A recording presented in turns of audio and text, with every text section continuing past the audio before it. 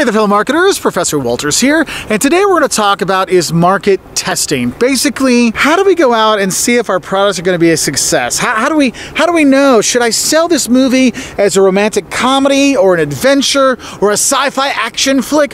What should I do? Do I sell this new burger as a healthy alternative, or do I sell it as a non-meat alternative, or do I sell it as the safest thing to eat at your local restaurant? What do I need to do? And so what companies do is they actually do test marketing. They see how things work. And we have a video on how to test market, not to test market, or when to do that.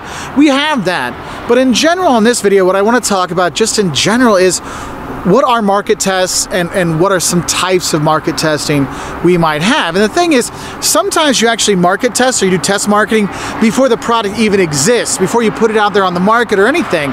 So it's called a pre-market test, okay? Here what you're gonna do is you run tests with potential clients and you talk to them about what your product is, how do you think it's gonna work.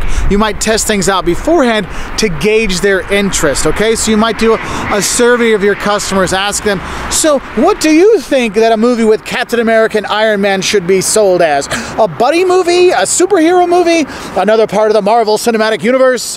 What do you think? And so you'll test market it that way and get their opinions out there. And the thing is, the information you gain from your clients really help you better understand how it should be sold, because if you don't know how your clients are going to see it, well, you might have some problems, okay? And the thing is, there's a lot of companies like Nielsen, they'll do pre-test marketing to see, hey, what do people think of this product? So for example, if I'm going to sell a product that's from the Midwest, is there a certain kind of motif or kind of atmosphere or kind of vibe I need to have versus something that is going to be sold from California, or if it's sold from Italy, right? You're like, oh, if it's from Italy, well, it should have like cool style and stuff like that. There needs to be like an Italian flag, or maybe the Leaning Tower of Pisa. Something needs to show that it's Italian. You learn these things out there from early test marketing. The thing is, you'll see is sometimes with big movies, they might actually do some test screenings before the movie's even done filming to see how is the audience feeling. Are they liking this fight scene? Are the jokes hitting right? Yes or no? And then what happens with this pre-market test, we figure these things out and realize, you know what? We need to change the ending of the movie. We need to package it differently. We need to sell it in a different way because people are seeing it in something different. So you're doing all this stuff before the product's even out. You're just getting ideas and making changes, okay? Now, the other side of things, you actually do a test market, and what this basically is a firm really goes out and goes into a kind of a small market and sells their products and see what works. So we might test it in one market when we try to sell our new hamburgers, you know, they're the non-beef burgers, right? We go to one market, we sell it as the non-beef alternative. We go to another market, we sell it as the healthy alternative. We go to another market, we sell it as something completely different. And we see what works, right? We see, like, did they like it this way? Which one got people to buy it more? Also, you might see that with burgers. They might test market in one area where it is burger, cheese, ketchup, mustard, pickle, relish, you know, this way. But another market, they put the cheese first, then the lettuce, then the burger, and they might test it in different ways. But they're going out there and having kind of a mini product launch to see if it's working or how it's going to work or what would work best when we commercialize it and put it all out there for the entire world. Because we want to see is what's going to work best. And the thing is, when we look at specific test markets, there's three I want to kind of talk about. One you have is called a simulated test market. This is where you're basically faking it. So you might look at some grocery stores. They might actually have a fake store, a simulated store set up. Well, they'll test out different configurations. Where do we put the potato chips? Where should we put the refrigeration part? You know, the freezer section.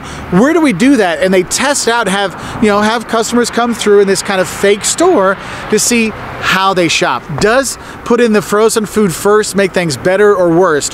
What should we do? But it's all simulated. It's a fake store. And the thing is, with this fake store, we can actually watch a lot of things. You might have it where you bring customers in just to kind of see how they shop, and you track where are they looking, when are they stopping, where do we see the bottlenecks in our store setup, right? You might have that, but of course it's a simulated market. It's not a real store, because if you're going into a real Aldi or a real Walmart, you're shopping very different than when you go to a simulated one where there's actually tons of people at the register and there's people that want to help you.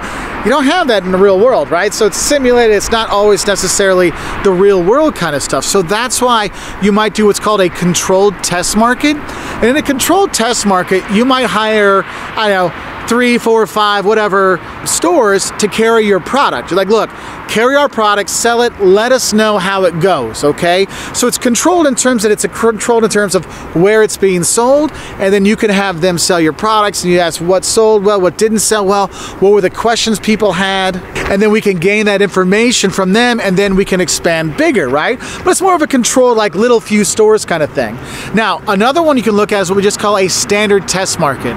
With a standard test market, you're going for a bigger layout, right? It's basically, we're gonna be test marketing this in, you know, Champaign, Illinois. We're gonna test market this just in New York City, or we're just gonna test market this in Minneapolis. And it's just one city, and what you're gonna do is you'll have, you know, your advertising campaign, you'll have your promotion campaign, products will be out there so people can buy it, but no one else outside of that region can, outside that test market. So it kind of gives you a small representation of what it would be like if it's out there in the real market. I know when I went to college, the town I was in was very popular for McDonald's to test market different sandwiches, and I'd be like, oh, this one's really good. It was like a Royale with cheese, I guess you'd say, a quarter pounder, but it had like mayonnaise and all the other, like lettuce and tomato and all this. I'm like, this is great. And when I go to other towns, I'd come visit my parents here, and I'm like, I go to McDonald's, like, yeah, I need this. They're like, we don't carry that. I'm like, what? How do you not have it? It's amazing. Because it's only in that one standard test market, you have that. But what's cool, if you could get that small test market and you can kind of control the promotion side of thing, the advertising, all this kind of things, it can really help out to give you an idea of this is how it worked in a town of this size, so we can kind of scale that up or scale that back to give us an idea. Because the thing is, you do want to test market a lot of times to make sure you're selling your product right, or maybe having your product in the right light in terms of how people perceive it, or sometimes just making sure you got the lettuce and tomato in the right order just to get the most taste for what people prefer. So I hope this helps you know a bit more about market testing. Again, we've got plenty of videos on whether to market test versus not market testing and all kinds of stuff when it comes to new product development, also coming into marketing research. There's all kinds of stuff to help you out. So hit that subscribe button and you'll have a lot more marketing videos to help you. Anyway, I'll say bye from here in the small, cute town of Quincy. Bye.